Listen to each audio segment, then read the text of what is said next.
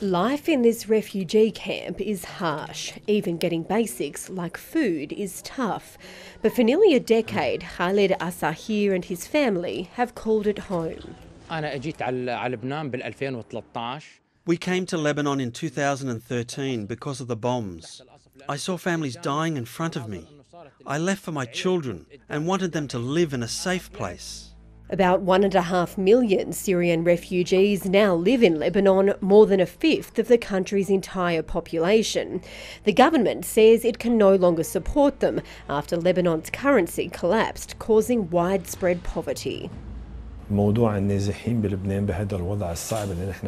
Lebanon is unable to absorb this huge number of refugees. No country could. The country is struggling to either integrate these refugees or keep them on its soil.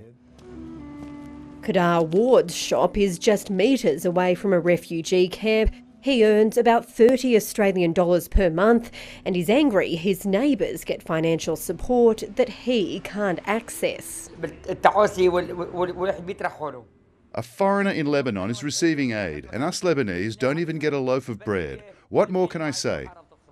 The government says it won't force the refugees here to leave Lebanon, but it has revealed to the ABC it plans to make it more difficult for aid agencies to continue to provide support, though it's yet to say how that will happen.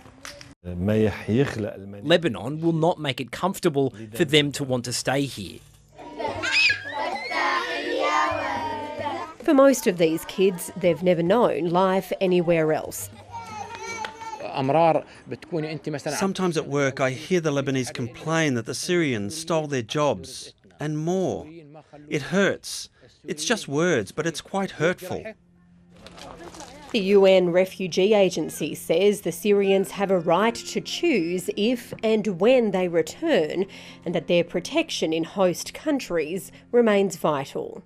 Allyson Horn, ABC News, Northern Lebanon.